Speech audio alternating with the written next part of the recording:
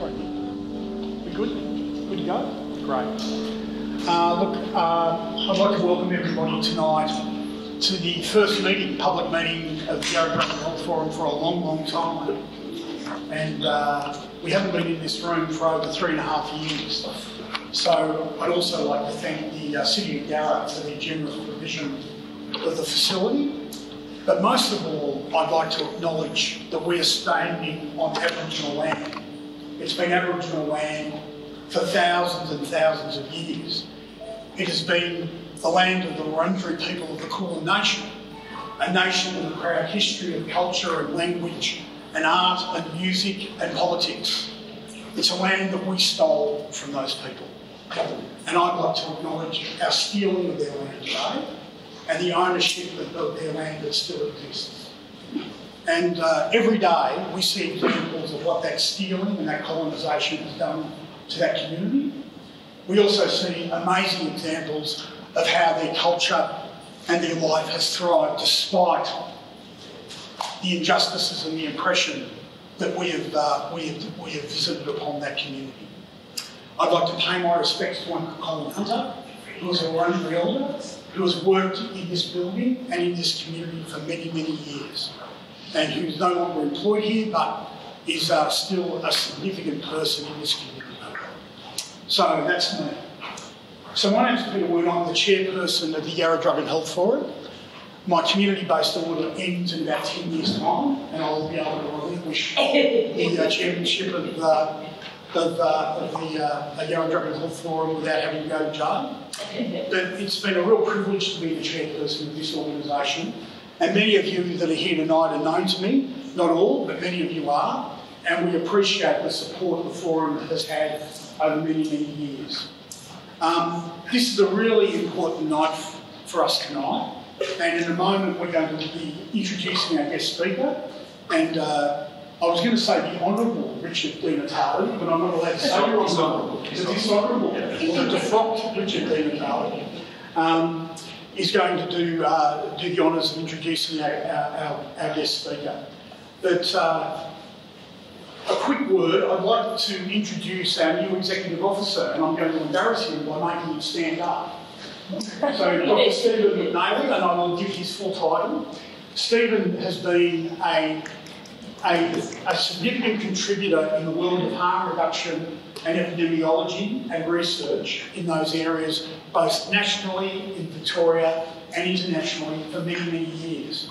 And we were so thrilled, in fact, somewhat relieved, that Stephen applied for the job because it was looking pretty dodgy for a while. Stephen's began work just before Christmas, and many of you have already met Stephen in his role at the Pennington Institute, and also many of you would have met Stephen by him reaching out to you as he's taken up his role with the Yarra Drug and Health Forum. But we want to formally welcome you, Stephen. So let's give Stephen a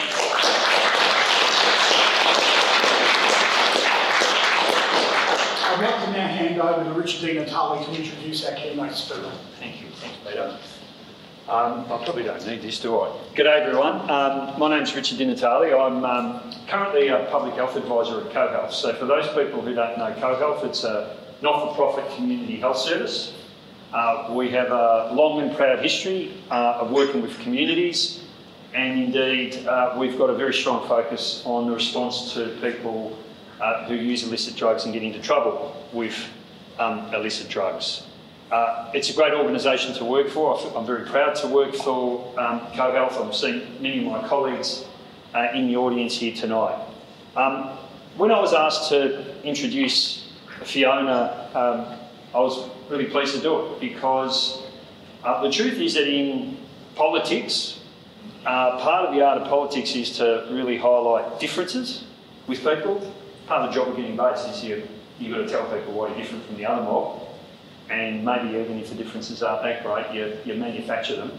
So that's the business of politics. But the reality is that Fiona and her party, myself, the Greens, we're fellow travellers when it comes to how we respond to the issue of harms associated with drug use, indeed we're fellow travellers, I think, on many issues. So it's a great honour to be able to introduce Fiona. I should say also, while we're in the business of acknowledgements, Ava Puglielli is our Greens' new upper house, newly minted upper house member of Parliament, one of the power brokers in the new state parliament. So it's great to have Ava here as well. I don't know, are there any other Pollies here that I should be acknowledging? No, great, terrific. Look, I spent a long time in my job in the federal parliament trying to raise the profile of the harms that we're inflicting on people because of the way we respond to illicit drug use. I was a spectacular failure at it. I couldn't get any interest from either of the major parties in it.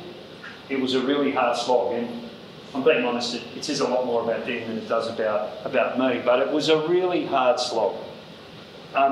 It's one of the few areas in public life. So when I started in Parliament, the idea that, for example, a same-sex attracted couple could get married felt like it was a lifetime away. When I left Parliament, marriage equality was in law. We made huge strides on issues like racism, sexism, homophobia, but one of the few areas in public life where it's still okay to openly discriminate, insult, express stigma and hostility towards our fellow human beings is around illicit drug policy. And we've got a hell of a long way to go. So it's my honour and duty to introduce Fiona. She's going to talk a little bit about the progress that she was able to make in state parliament, but I suspect more importantly the long road that lies ahead for all of us. So over to you, Fiona. Thanks, Richard.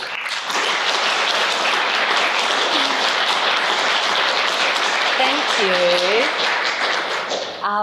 Thanks, everyone. It's wonderful to see you all, and I have to say this is kind of like bookending my time in Parliament because in 2014, when I was running for election,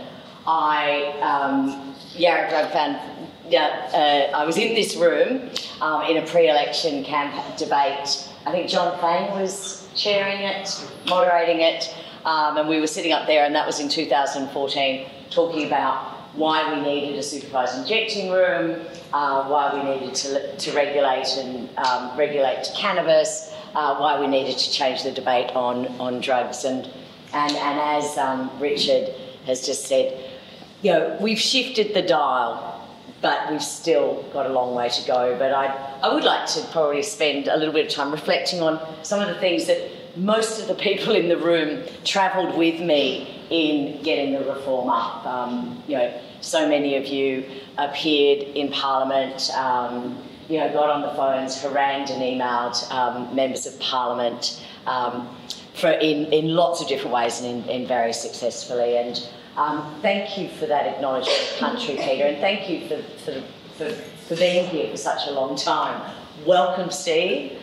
It's great to see you wearing another hat. And I too would like to acknowledge that we are on Wurundjeri and Woiwurrung land of the Kulin Nation, and acknowledge it was never ceded. And also acknowledge that when we talk about drug policy and when we talk about drug prohibition, when we talk about the harms of drugs, they are always exponentially impacted upon our Aboriginal brothers and sisters. And we see this in our overdoses. We see it in our statistics at the supervised injecting room. We see it in our court statistics. We see it in our prison statistics. Sadly, we see it in our overdose and death statistics. But in every statistic, we see the impact not only of colonisation, but also of our terrible and broken drug policies. When Stephen was asking me what I would call, what I want to title this, and I quipped 8 years in the big house, and then I was thinking, gee, is that really the right term to be using, particularly when talking about drug policy? But it has been 8 years, and I still kind of pinch myself that I was there for 8 years. It was an amazing ride, and have to say that probably in the first. I was thinking about, and I've been going back and looking at Hansard's today and just looking at things people said, but then I was also reflecting on things that I had done, and like smoking a joint in front of a very conservative politician while on a regional tour for a committee inquiry. I didn't realise I was smoking a joint in front of her because I didn't know she was there, but I'll mention I may actually name names in a minute.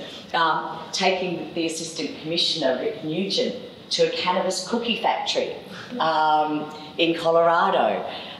He didn't quite realise where he was until he was right in there and wearing the net and wearing all of the booties and everything. He was like, this doesn't seem right.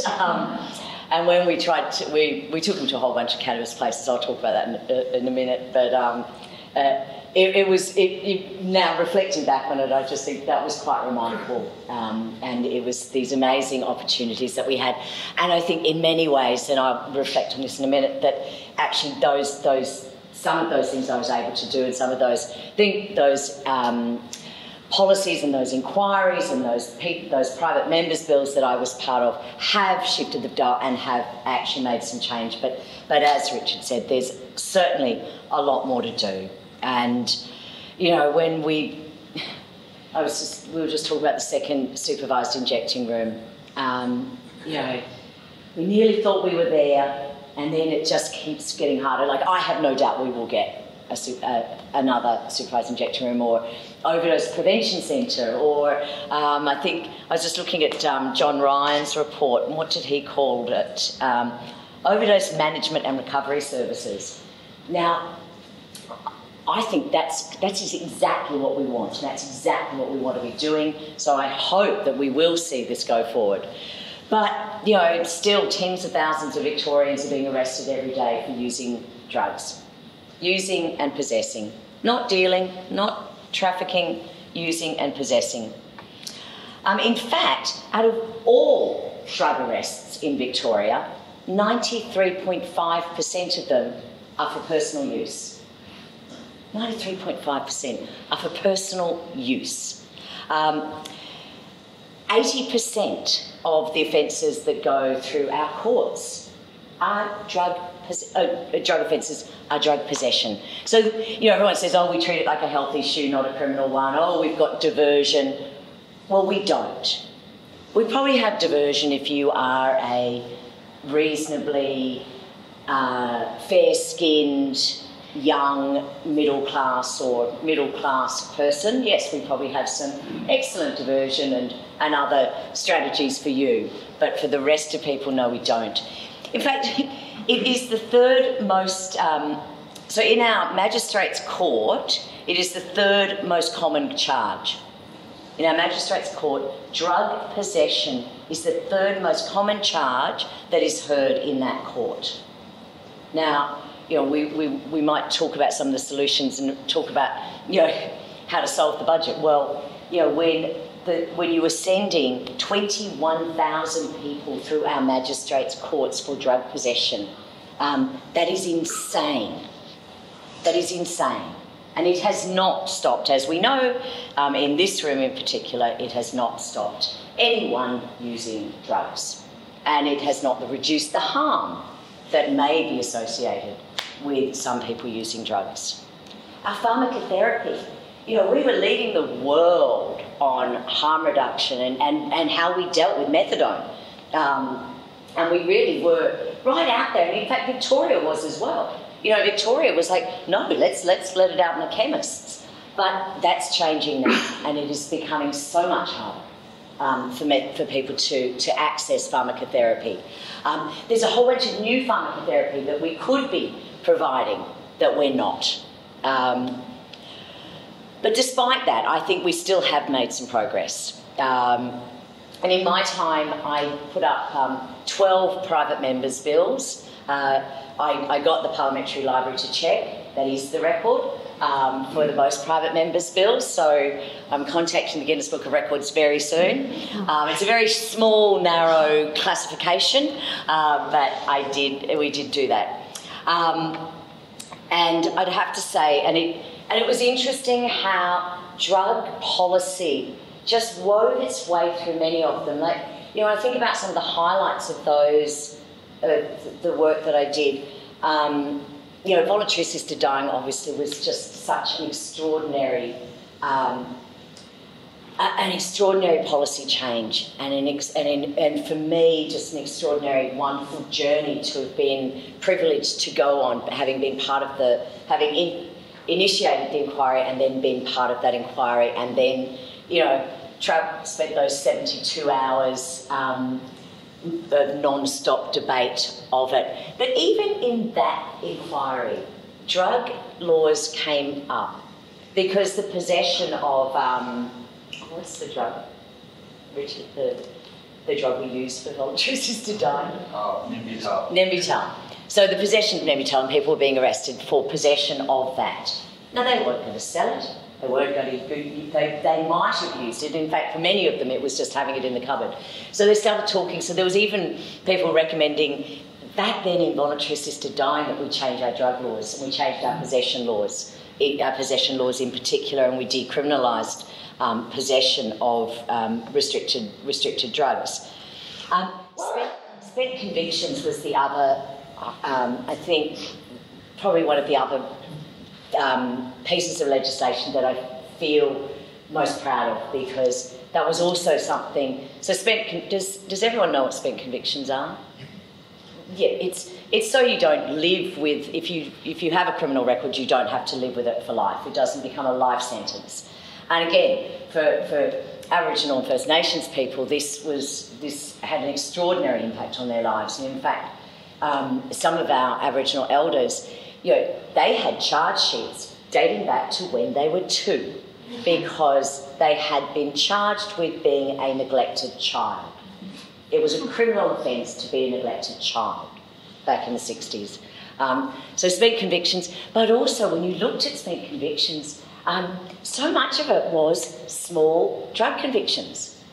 You know, that young people getting picked up on a small possession charge, you know, were then, it was changing the trajectory of their life because of that conviction, that it then restricted their abilities to work, it restricted their abilities to travel, it narrowed their future. But so in everything that we did, and so then, you know, as people know, in the last 4 years, I was the chair of the Legal and Social Issues Committee, where we undertook inquiries into spent convictions, we undertook inquiries into the justice system, and we undertook an inquiry into the use of cannabis, but also the impact on children of parental incarceration. Now, honestly, there was not a single inquiry where our drug policies were not raised as, you know, putting people at disadvantage and unnecessarily impacting on people's lives. So it just came through with everything. You know, sadly, in some of those, like the justice inquiry, which was 2 volumes, it was a landmark inquiry. It was quite an extraordinary inquiry, and I just joined the board of VACRO, which is a wonderful reintegration organisation that's been operating in Victoria for 150 years, and they were talking about it. And sadly, the government hasn't responded. They haven't responded to the use of cannabis report. They haven't responded to the impact of parental incarceration either. And it's frustrating. And, you know, I don't know what we do, because the law is very clear. You know, the Parliament Act says governments must respond. But if they don't, we can't arrest them. Despite what some of the people standing outside Parliament were saying during COVID. But we can't arrest them. But when you sort of think back also 8 years, like the supervised injecting centre, it's been really interesting looking back at the debate that we had back then in the Parliament. You know, and people were saying things like, you know, Bertie Finn was saying, just shoot them and bring back the death penalty. That'll fix them. We probably only have to shoot 2 or 3 and that'd send a message. and we laugh. I mean, because it's so ridiculous. But those were the types of comments that were being made back then. Inga Powlich was just calling us all a bunch of wimps. Saying, "Well, you think this is a war on drugs? You think this is a war? You haven't seen a war. I've seen a war," and she has many war stories to tell you, how she climbed over communist babies to get to the free lands of Australia, and she was actually also the person I smoked the joint with. Okay, she didn't have any. She had a big glass of whiskey and a fag. But I was just walking past her room and she sort of stopped me. She thought I was smoking a cigarette, and she was like, "Oh, hey, how are you? Oh, do you want to join me for a drink?" And I'm like, no, but anyway, would you like some of this? And she was like, well, back in the day, I inhaled, but not anymore. And you had people like Bill Tilley, who also, big smoker, big drinker, making jokes around, what was he calling it? I was having a look at it today. Calling the supervised injecting room McSmacks. And so that, you'd, what's he saying, fast forward, you'd meet your dealer in the car park before heading inside McSmacks to minimise the harm you do to yourself. Got that bit right. Whilst mummy gets high, the kids play in the adjacent playroom or watch Smacky McSmackface, the heroin clown, making animals out of discarded heroin balloons. Anyway, this was the type of appalling type of debate that we were hearing back then. Now, as you all know, last week, the supervised injecting room, the permanency of the supervised injecting room is being legislated. And it was being debated last week in the Parliament. Very different conversation. Very different. You've got Liberal members saying, "Oh, we support these rooms. I mean, they're wonderful. Wonderful things. Save lives. Brilliant." I mean, not enrichment, of course. They didn't support the bill, but they did speak about the support of it. They've got policies around hydromorphone, like injectable pharmacotherapy. They're saying, why aren't we giving people analogues of heroin? These are the types of policies that have happened in the last 6 years. And I think, I'm looking at Sam here from VADA, because also they're quoting VADA quite a lot. In fact, they're quoting a lot of you in this room in their contributions. So we are making an impact and we are making a difference. All right, we haven't got them over the line to support the legislation, but we have got them over the line in supporting the notion of this form of harm reduction and this form of harm minimisation. So it is going somewhere. More recently I've been involved because I'm helping out the legalised cannabis MPs settle in and kind of hit the ground running. And so we did a private members bill for medicinal cannabis and driving, because as many of you know, if you are a patient, if you are prescribed with medicinal cannabis and you're pulled over on a roadside drug test, it doesn't test for impairment. Obviously, it'll test for presence, and you will lose your licence. So basically, if you are a medicinal cannabis patient, you are prohibited from driving, effectively. And this is not because you're impaired. And these are people who have taken themselves off benzodiazepines, who have taken themselves off strong opioid medications because they're finding the lightness of medicinal cannabis helps them with their pain, helps them with their sleep, helps them with their tremors or whatever it might be, but at what cost? And the cost is being able to get out and about. So all of a sudden they're feeling well enough to get out and about, but they can't drive. Now, back when I first introduced that bill a number of years ago, there was people saying, well, they'll just go and get a prescription from the doctor and then they'll be having bongs for breakfast. I mean, we won't know if it's medicinal cannabis in their system or it's just regular cannabis in their system. I don't want to break it to them that there is no difference, really, but this was the kind of attitude that we got back then. And the government also, we had a working group, we had a task force, we looked at this. The police were saying, well, I don't want to be the person that, lets someone drive off when they've tested positive and goes and, has an accident. Never this conversation about benzodiazepines. Never this conversation about opioids. Never this conversation about any other impairing medication of which we prescribe tens of thousands, of which we know that our overdose rates in Victoria, which, as we know, far exceed our deaths on the road. We know that most of those deaths are from prescription drugs. They're not from illicit drugs, and they're certainly not from cannabis. But it has changed.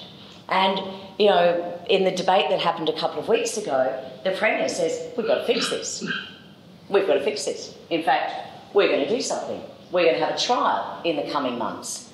Now, the coming months are fast coming.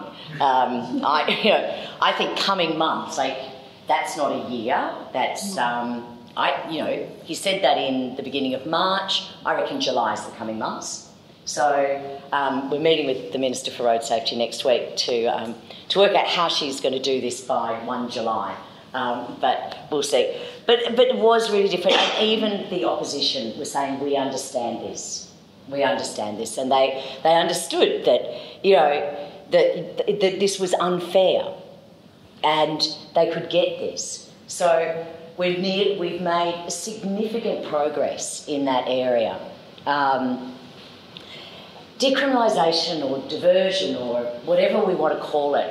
I think many of us in the room, we sort of have to come up with a better word than decrim.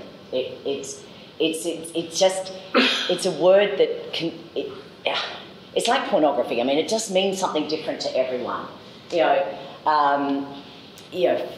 For some, as you know, I used to be a lobbyist for the porn industry, so I would deal with some people who thought Dolly magazine, if it had a sealed section, was pornography, and other people, whatever your peccadillo is. But we decriminalised sex work in the last term, and something obviously I was really proud of. But if you look at the legislation that decriminalises sex work, and then you look at what we're talking about when we're talking about not arresting people for possession and use, it's a very different piece of legislation. The decriminalisation of sex work really was repealing the Sex Work Act and putting protections for sex workers into existing regulations so that they were treated, so sex workers were treated as any other worker and sex work businesses were treated as any other business. Now, that's not what we're talking about when we talk about the decriminalisation of use and possession of drugs. So I do think it's something for the future that we need to think about. So when we tried to put up a bill a few years ago, we tried to talk about diversion and it being, keeping the penalties for the use and possession, but having a compulsory diversion for absolutely everyone. That went on to... the government then agreed to not support that. And again, back then, we had Bernie Finn screeching, after he'd had a few bottles of Prosecco and maybe a cigar, just kill them. They're doing it to themselves. Or just say no. Like, why can't people just not take drugs?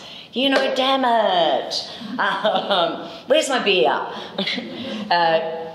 But I think that will change. And we were just talking before this about the cost of it not changing. When we look at our prison systems, for example, when we really look at the cost of imprisoning someone, and when we look at probably close to 60 or 70% of the people in prison have an issue with drug use, or a mental health issue, or probably both. So when we look at how we could introduce policies and laws that could, change the trajectory of those people, then we would save billions of dollars there. But we may see this, and then we've seen for God's sake, Queensland has gone down this path. Queensland also going down the path of pill testing and drug checking. who ever thought that we'd be saying, could Victoria be a bit more like Queensland? You know, I mean, apart from the weather, obviously. But, you know, this is kind of, you know, upside down world, really. But I do think that this will change. And again, you know, as I said, in the Justice Report and in the use of cannabis report, in the Justice Report, there was not I don't think we had a single, every peak legal organisation that put a submission into that inquiry recommended drug law reform and recognised the impact of our drug laws on our criminal justice system. Every single one. Even the police. Not enough to recommend change, but the police acknowledged it. And we've seen the police acknowledge it in their drug strategy. And I think this also, so their drug strategy in 2022 to 2025, it's quite a marked difference. Okay, you know, I'm kind of like scrambling for something, you know, to find good things. But in actual fact, Commissioner Rick Nugent, who authored that strategy, suggested 4 pillars of harm reduction. So harm minimisation, harm reduction, harm reduction, the 3 plus treatment that we've got now. We've seen that them actively saying we don't want to be arresting people for using drugs. We want to find another option. You know, we want to be focusing our limited resources on what will work and what will change, what could change things. And I think that had a lot to do with Rick Nugent coming with us on that tour. So when we went on our drug tour, that was how the media ran it. And in fact, like, we went to Portugal, we went to Switzerland, we went to Colorado, we went to Canada, and then we popped down to California to see. They were just legalising cannabis at the time, and we were seeing how they were going to roll it out. And in fact, I was on a teleconference with Colorado this morning, and their cannabis industry, and Colorado is about the same population as Victoria, their cannabis industry is now worth $3 billion. They hypothecate their taxes, so that means that any tax made from those businesses and from the cannabis industry is used for certain purposes of education. So now in Colorado, you can have free university education funded by cannabis. It's quite remarkable, and it just shows you what we can do. You know, Germany's about to change, and that's going to be a game changer for the EU. So once Germany comes on board, we will see things that are really going to change. You know, look at the UN. They just last month, we've seen the UN really change their policy, really start talking about not this drug-free world, this, you know, completely unrealistic policies and conventions that they've had for decades, now starting to talk about other policies and structuring UN drug conventions in a human rights structure. You know, I was hearing, I mean, it's the first time, because they usually try and get consensus, but because everyone's so pissed off with Russia at the moment, like really pissed off with them. So all the guys who used to just, you know, kind of go, oh no, let's not let Russia get angry. Let's just be nice and play consensus. They didn't this time. And in fact, for the first time, our drug policy got taken to a vote, of which 124 members voted in favour of a human rights and harm reduction approach, and only 9 voted against it. So things are changing, and so yeah, the idea that we're still fighting for a drug-free Victoria, you know, we're going to be standing there with Russia. I've got a big one, Thailand. I know, Thailand, exactly. Mexico. You know, I mean, and then you had I don't think it was Mexico, it might have been Colombia or Bolivia, was also calling for the cocoa leaf to be descheduled by the UN. So we're seeing all of these changes. So I think these are really good. It's really good, but it's important work for us. We're seeing, look at the psychedelics, where we're moving, you know, and I mean, the TGA was quite a remarkable decision by the TGA, and I think it surprised everyone when the TGA actually did down-schedule psychedelics for clinical use. I think we're all still a bit surprised by it and how that's going to look. But the FDA is also just about to approve MDMA, particularly for PTSD. So we're seeing these changes, and I think, you know, Victoria can be part of this, and I'm still confident that we can go down this path. I think, you know, particularly when you look at the upper house at the moment, with the Greens in there, with the 2 legalised cannabis MPs in there, with the freedom fighters, you know, the LDP in there, you know, there is room to negotiate on these issues, and I think if we can start these arguments also around not so much like, you know, I just was in a conversation with Colorado. They were saying, think of the taxes. Now, at a state level, we can't really talk about the taxes because, you know, we can't. The states are excluded really from excises or taxes, and from implementing excises or taxes. So it's not a conversation we can have here. But think of the cost savings that we could have. Think of the multi-billions of dollars that we could save from not putting people through our magistrates' courts and through our prisons. Now, I know I'm saying this to people who already know this, but it's, you know, when we've got Tim Pallas saying it's going to be a tough budget, and, you know, I've got a cartoon of myself and Tim Pallas sitting on a sofa, and I'm passing him a giant bong. And it's a bit like, and at the same time, you remember that there was a photo of Grace Tame with a giant bong, and she said, "Oh, it's my oboe." And anyway, it was like, here's the way to fix the budget, Treasurer. But I do think these are some of the things that we're going to have to do. You know, looking at what happened last week with it's not last week, it's this week, with the Liberal Party. You know, where, again, they nearly rolled their new leader, their freshly minted leader, who's going to take them on a new, more collaborative, more kind way forward. And there they are, still defending someone who gets up and says the most awful things about trans people, says the most awful things about sex workers as well, says the most awful things about a lot of people. And she was eventually defended. So the Liberal Party's got to stop eating itself, and we could, you know, and to see, because we need an opposition that can come together on drug law reform. We know where we've seen good drug law reform happen, particularly in places like Portugal, it was bipartisan.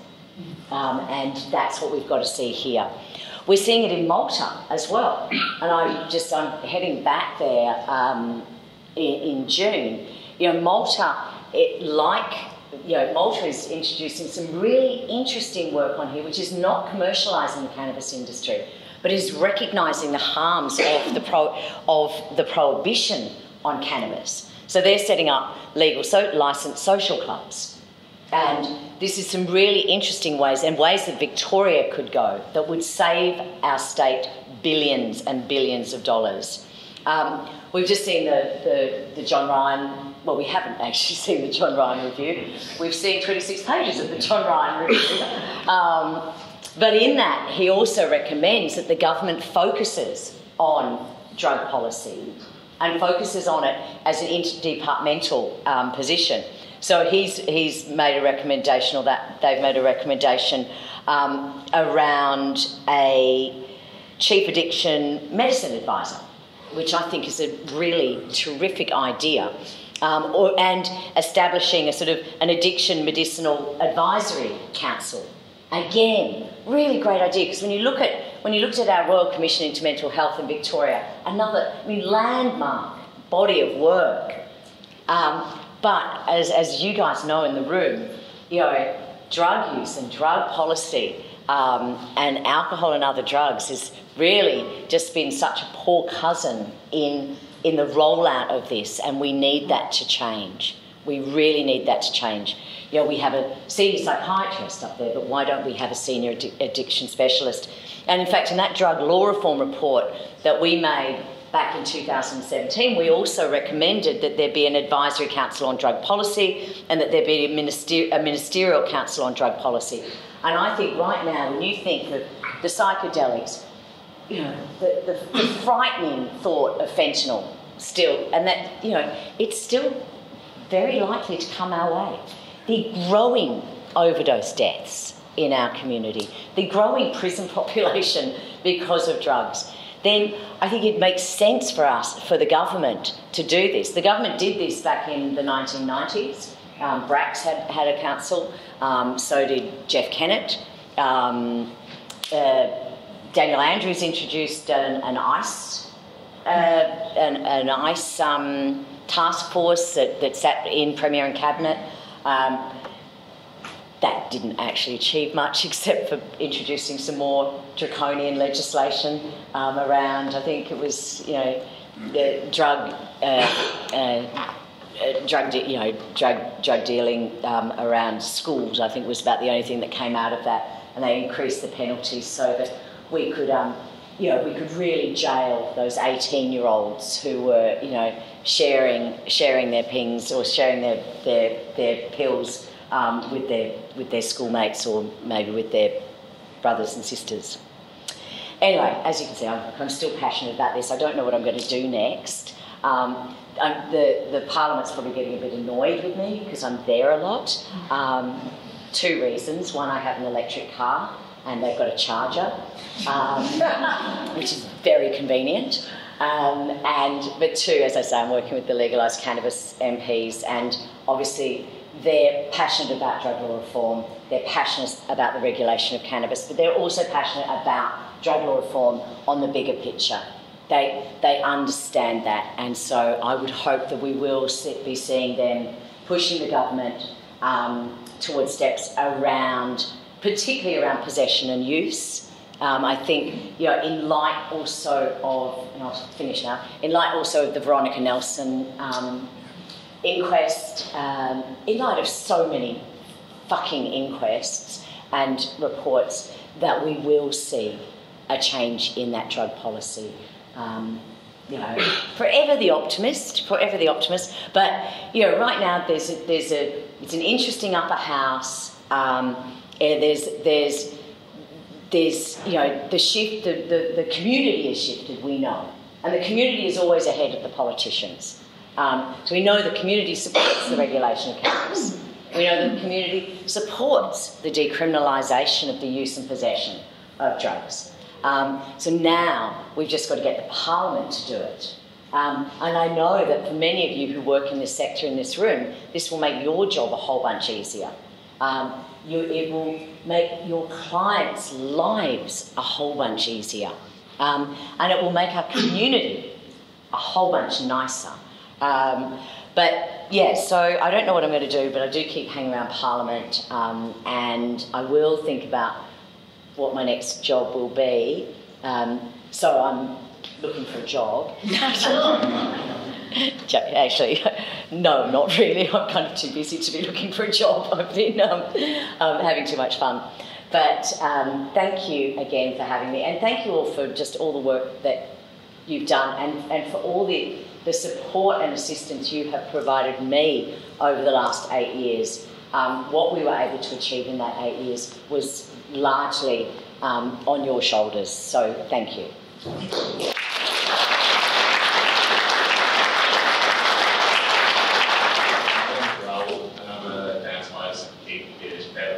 Volunteer, mostly. So thank you so much for your speaking. Very interesting. I was just wondering, when you talk about this, window of acceptable discourse changing over time, Do you think that decriminalisation of cannabis is a necessary step on the way to legalisation? And I don't know if you know this, but in Iceland, all bottle shops or places you can get alcohol from that aren't licensed venues are owned and operated by the government. And do you think that's something that's more likely to happen in general, like recreational? Yeah. It's such a good question, and it's so interesting because you look at Uruguay. So when Uruguay legalised cannabis, it was government owned the whole way from seed to sale, and it was sold through government businesses. They've now deregulated that a little bit and licensed it. Some provinces in Canada had similar bottle shop, similar alcohol regulations to Iceland, where the sale of alcohol is run by the government and and the bottle shops are owned by the government, and then they license them out. And those provinces are doing the same with cannabis. Now, whether we go cannabis decriminalisation, regulation, taxation, I don't know. And because I was speaking to Colorado this morning, and I was speaking to a fellow who has been part of about 10 of the campaigns to legalise cannabis in states in the States, he was saying where they get the most success in regulating cannabis for adult use is where there has been a very broad medicinal cannabis industry. So he reminded me that in Colorado, before they legalised and regulated adult use cannabis in 2012, that in 2012 there was 600 medicinal cannabis dispensaries there. So that was kind of how their ship towards regulation flowed, and that seems to be what we've seen in most of the US and certainly even in Canada. Like it kind of slipped. It kind of came through as medicinal cannabis became more and more relaxed as the regulations there. So we might go a different way, and I think European countries are probably going more towards the decriminalisation than to a regulated market. I don't know. I have a feeling that I have a feeling that where our medicinal cannabis market is taking us, that may be a path. That's a pathway as well. So you might roll out medicinal cannabis in Trump. You might. In fact, that was in my notes. It was in my notes, but I didn't say that. Good on you. And I was going to say it is a gateway drug, but it's a gateway drug for good things. Yes, I believe so. And I think now that when there was a study done, I can't remember who did it, either University of New South Wales or the Lambert Institute, where they surveyed thousands of cannabis users about why they used cannabis. And over 2/3 of them used it for medicinal purposes. Yeah. And this was not people with a prescription. Nico? Thanks, Fiona. I was wondering if you could share a little bit about the way decisions are made in our parliament, and just within mind, with all this discussion about the voice, the importance of having the voice of people that these decisions affect. And it seems sometimes that people are making decisions on drug laws and don't have easy access to the people that these decisions affect, and they may not understand all those issues from that perspective, whether it's the person using drugs, their family member. Any reflections on a little bit of the mystery of how the decisions are made, and perhaps is there a way that we can do more in that, as we're trying with the voice to include easier access to the decision makers to some of those stories? I don't have an answer, Nico, but it's a really good question, and I absolutely agree with you. And it's interesting, like sometimes it is so often it is those personal stories that change the course.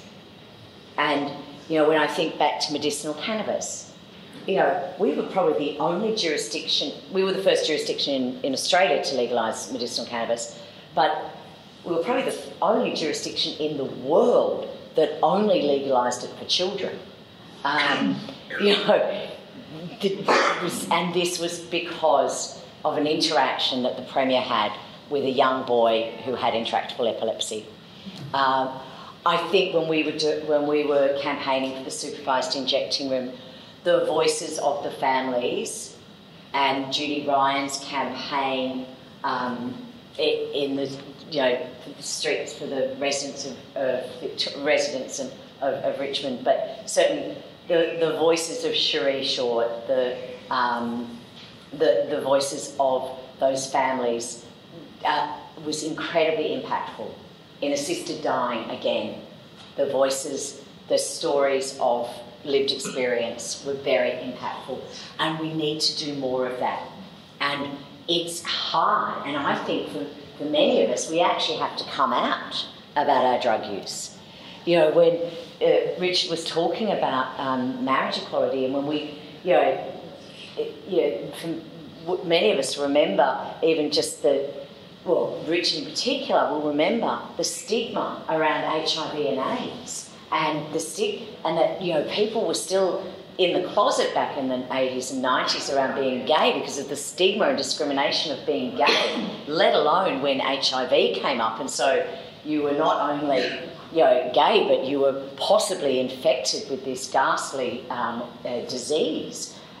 So I wonder if we need to be telling our own personal stories, and we need to be talking more. Now that's hard because people work, and it's hard because it can impact on you. But I do think maybe we need to tell our stories, and we need to be out and loud about our experiences. And we know that's hard, and we know that in that campaign with Supervised Injection Room, how many parents talked about how they didn't want to talk about their loved one dying of an overdose. They would tell their friends that they died in a car accident, and because of the shame and the stigma, and that's what we've got to change. But those stories are so impactful, and the number of times you hear members of Parliament, they love to be able to quote someone. I got an email from Lisa, and she told me this story, and members of Parliament from all sides are not immune to that, and they are impacted by it. So I think that's one way. I would also love to see some form of citizens' jury, maybe on drug policy in Victoria.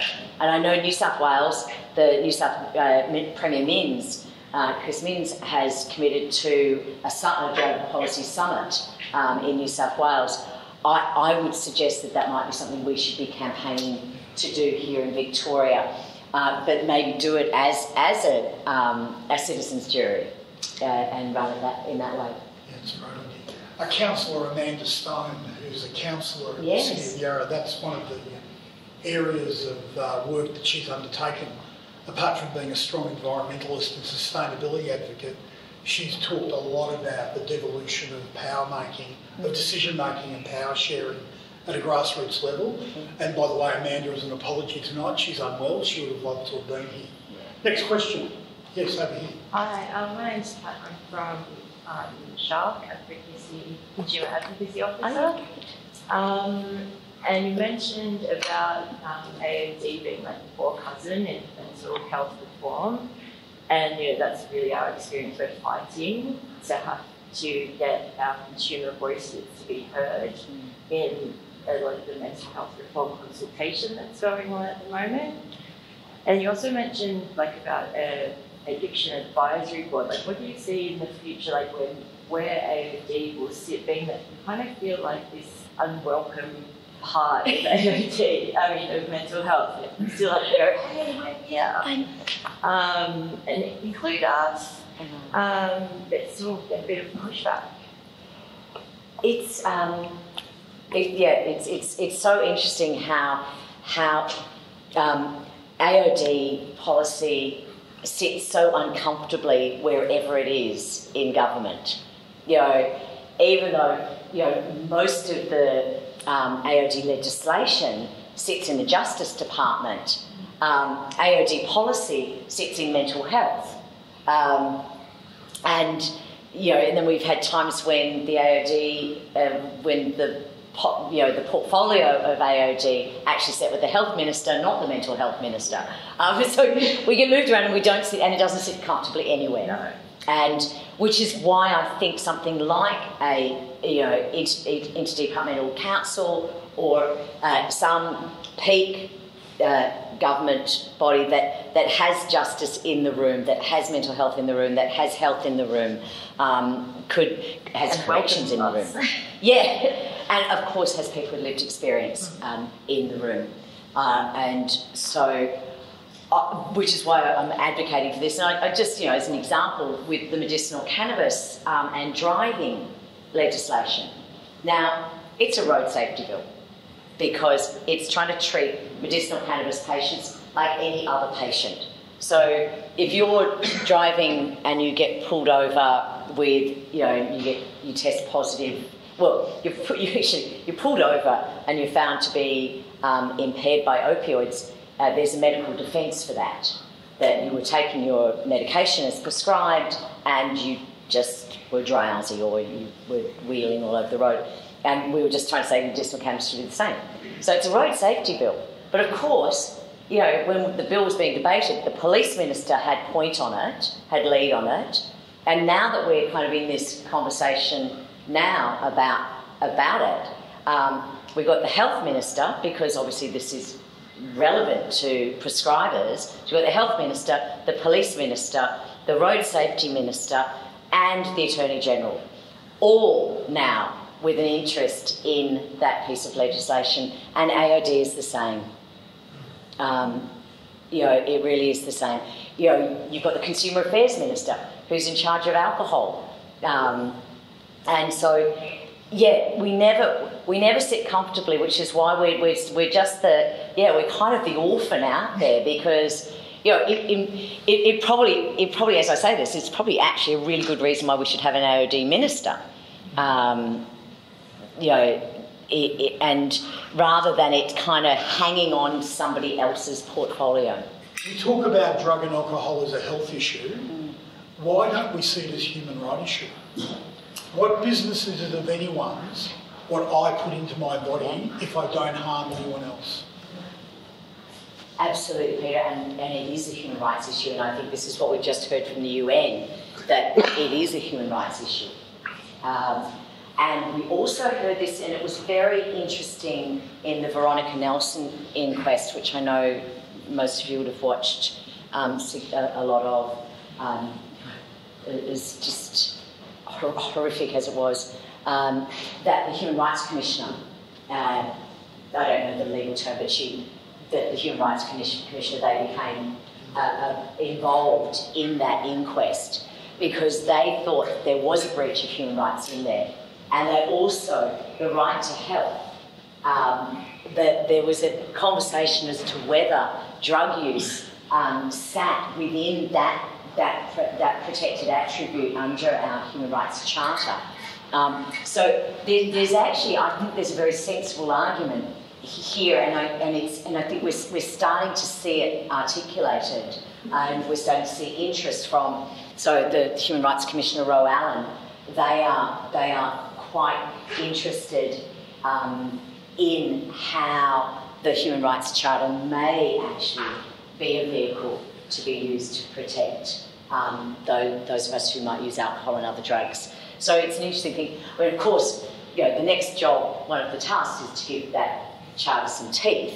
It's all very well having a lovely charter, but because it actually can't do much, it's actually, I think it's actually coming up for the charter's coming up for a review. So that will be another opportunity for us to articulate this argument.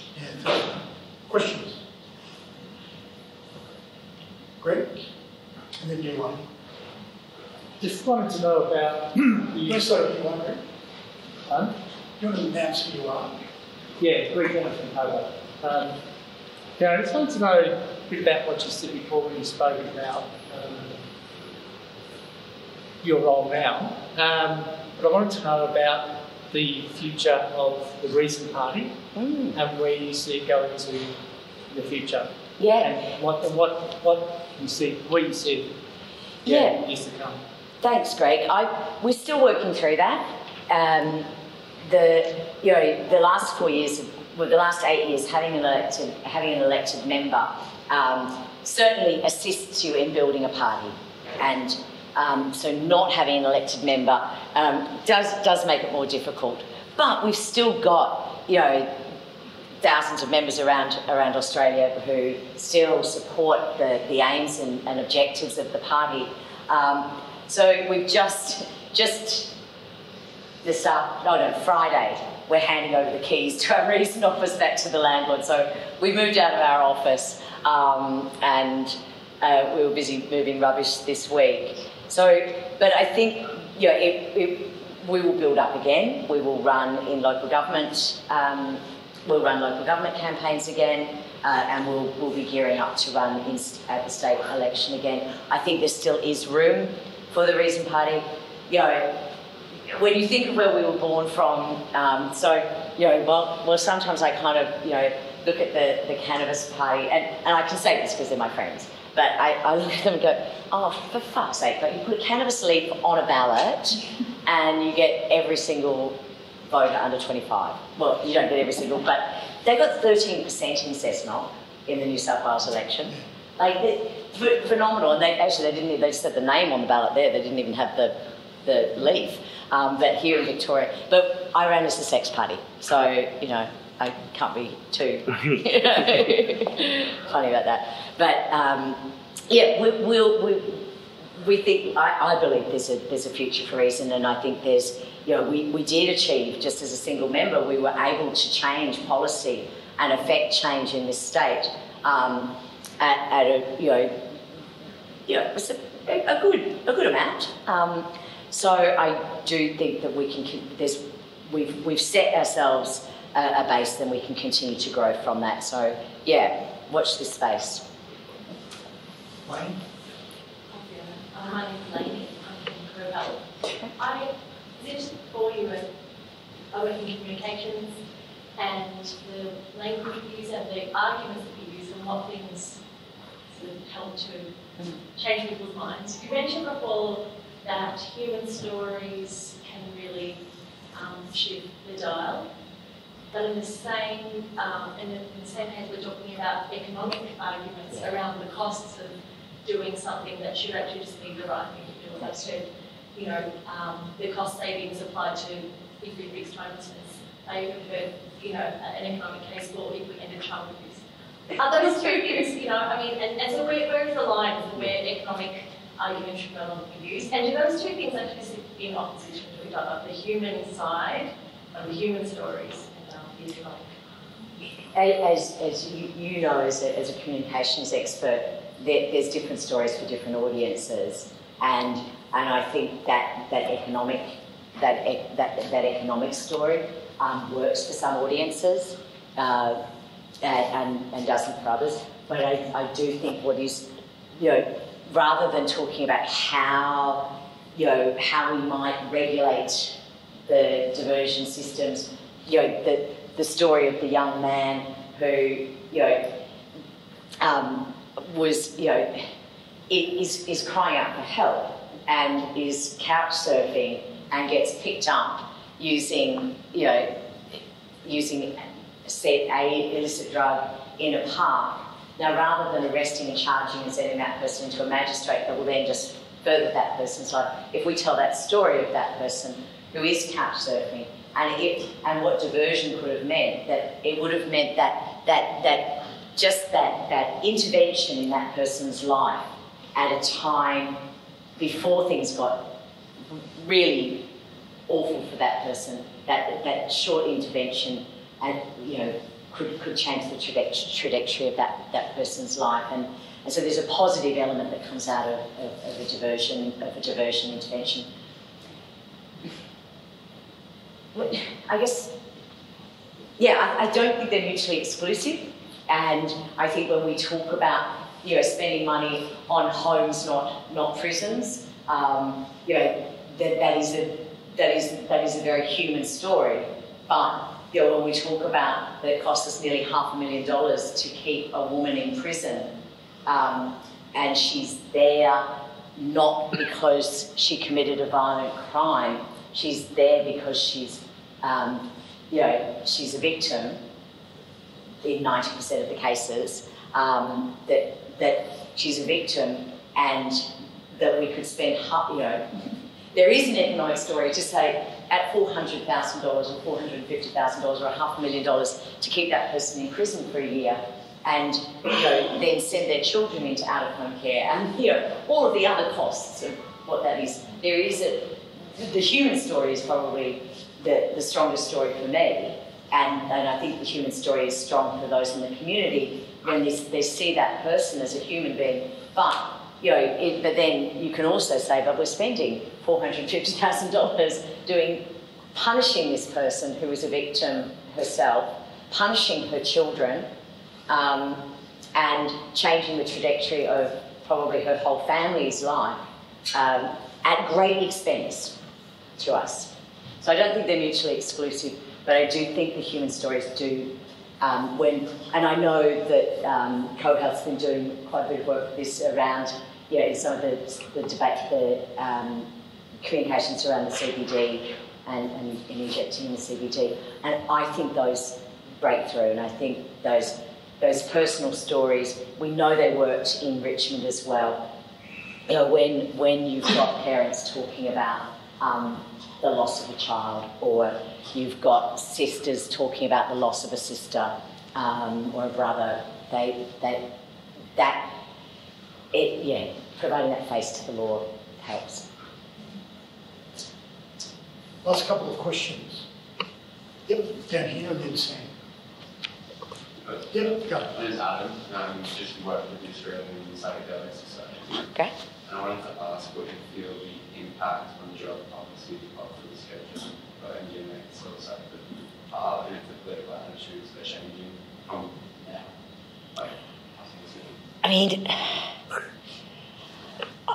I think, I think it's quite extraordinary, the descheduling, and I think it's terrific and it's fantastic, and and some of the leading research in psychedelics is happening right here in Victoria and in Melbourne around the health aspect of it. Now, whether that's going to mean a quickened route to adult use or non-therapeutic use of psychedelics and MDMA, I don't know. I do think that it further, this idea that all drugs are dangerous. I think it further chips away at that argument by saying that in certain circumstances it's actually quite safe. So I think we chip away at the arguments around the safety of a drug through the downscheduling of them and through the wider clinical use of them. But it will be a more general policy around not punishing people for putting something in their system, and not punishing them, and from a human rights perspective, that we'll see the changes to MDMA and psilocybin.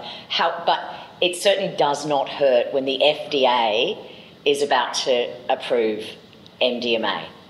Like when you've got the FDA involved in something, then that does, the rest of the world does listen, and the TGA kind of jumping ahead of that with both psilocybin and MDMA is a very good sign. Hi, Fiona. Hi, Sam. Sam from Victorian Alcohol and Drug Association. Firstly, I'd like to thank you for all the extremely good work you've done over the years, and the leadership and the collaboration you've shown in engaging with us across the community. The question I've got is around, given you're a recent insider in the political realm, what is it that's actually driving them? When it looked like a lot of the pieces had been put in place for there to be a much more progressive dealing with these issues, why is it that the prison system expanded? Why is it the alcohol and drug issue has gone into a much more harmful way with alcohol and much more repressive controlling. It seems like a lot more control over the drug issue. With what looked like there was going to be a second facility, and there may still be, I don't know. And is it because you can't achieve some of these things in a country where there's a Murdoch press, or is it that there's a fear, given the majority that they've got, given the fear that they may lose a government?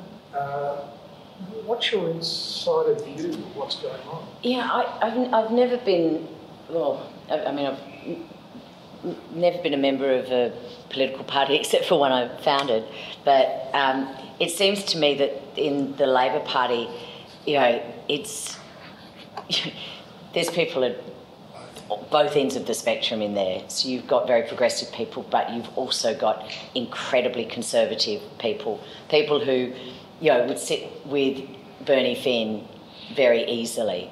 And so I think that makes caucuses very difficult on these policies. I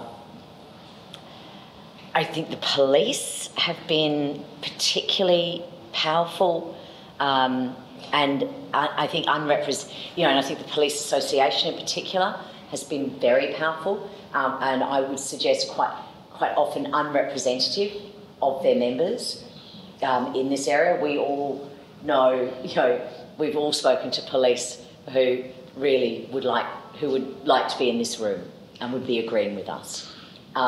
So I don't know when the last police strike was, and and did it bring down a government? It did almost. Yeah. So obviously still in recent history for some members of Parliament. There's also this argument that they can only do so many things. Like they can't, even though in New South Wales they said, well, we can't legalise abortion and voluntary assisted dying in the same term. That's just too much. They did. So there is that argument as well, I hear. So I hear that they want to change bail reform, they want to do bail reform, they want to raise the age, they want to do some very good reform. But then they go, but then we can't do this as well. So yeah, I can't make sense of it, Sam. But I do, given the way the upper house has been for the last, 2 terms and now a 3rd term, with more and more independents in there and a diversity of independents, it's harder for governments to push their to be lone travellers and to not listen to others. So I think there's still opportunities for us, and bail reform will have a significant impact on our correction system. So Nick, you'll have the last question. Look, it's a side issue to what we've been talking about tonight, but it pretty much happened over the entirety of your term in Parliament. Would you like to comment on the vape issue? Yes, Nick, I do. Yeah. Look, I'm an advocate for vaping, and I find it just extraordinary that there's a few outsiders that would argue that they are as dangerous as cigarettes, but very few people will argue that. Most people will recognise that they are, in fact, less harmful than inhaling combustible tobacco. And in Australia, we understand harm reduction, we understand harm minimisation, we understand this through needle exchanges back in the 80s, but we don't seem to understand it with tobacco. And because tobacco is so evil, and the industry has been so evil, like even more evil than Monsanto with napalm. It's so evil, and Bloomberg has put billions of dollars into this. I mean, Bloomberg funds the Heart Foundation and the Lung Foundation almost solely in the US now. And that funding is also finding itself into Australia. So I'm perplexed and disappointed by the fact that even though everyone says no, it would be better if we can get people off smoking, and we know, and we're seeing it in New Zealand, we're seeing it in the UK, we're seeing it in the US, we're seeing it around the world, that this is assisting people to not smoke. It's not maybe it's not stopping them. It's not stopping their nicotine addiction, but it's providing them with a slightly safer way. As someone was saying, it's like the methadone. It's like methadone for nicotine or for tobacco, and I would love to see us do something sensible. It's terrible when you're agreeing with Angus Taylor or someone from the Nats, where they're saying, can we just regulate it like an adult product? And we've been pushing for this for years. I mean, I was pushing back in the 90s that tobacco should be sold from age-restricted venues. And I can tell you, the Cancer Council was appalled at that idea at the time. Oh, well, no, that would be going far too far.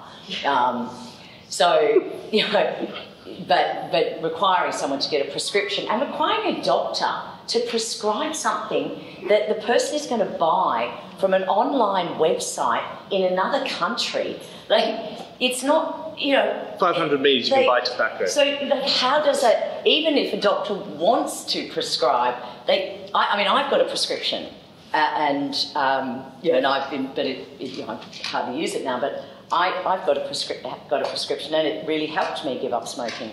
But my prescription is can buy capsule, pods, this many pods per month for 6 months. And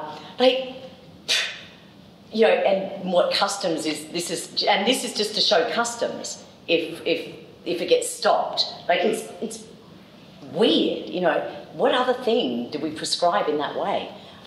So I would hope that there could be some rational debate about this. We know that the more we don't do this, the more that we allow people to smoke, the better that is for the tobacco industry. But somehow we don't allow vaping because of the tobacco industry. I'm going to, on that note, I'm going to conclude your part, but I'd just like us to acknowledge Fiona's contribution tonight. Yeah.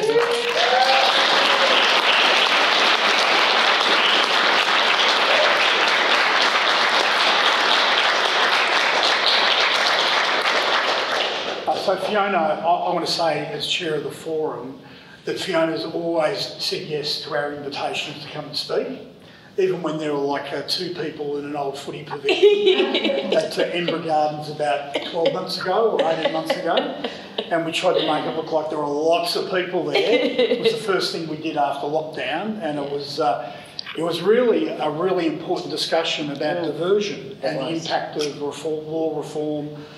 And the one thing I'd say about tonight is that you've again encompassed a wide range of topics that are really centred on the humanity of our society. And I think if there's anything that I could say about you, you've been the most effective independent member of Parliament in my lifetime, and I am not young. And I think that needs to be acknowledged. But I think your clarity, your intelligence and your compassion have been something that we all cherish and we acknowledge. You're a treasure of our state, Fiona.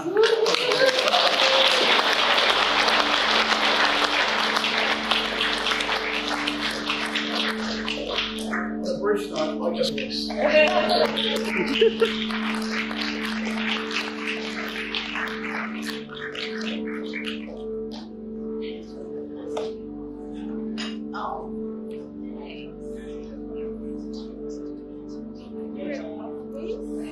Yes, yeah. In fact.